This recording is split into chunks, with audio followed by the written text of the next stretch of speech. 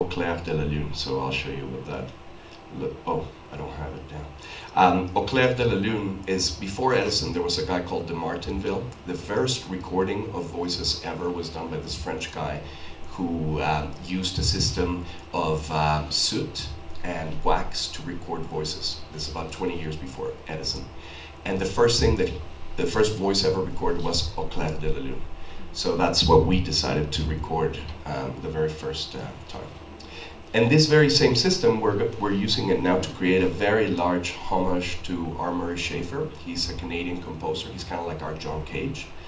He's the guy who coined the term soundscape, and he believes that even if there's no music, that there's no such thing as silence, that there's always a sound going around.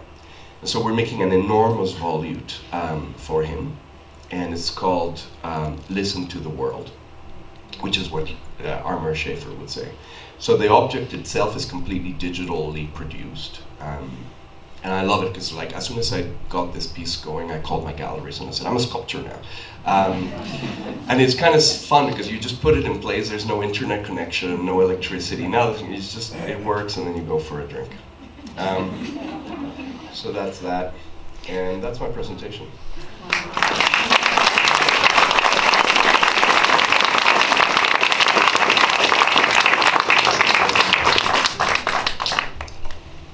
If you guys have any questions, my flight leaves in 3 hours.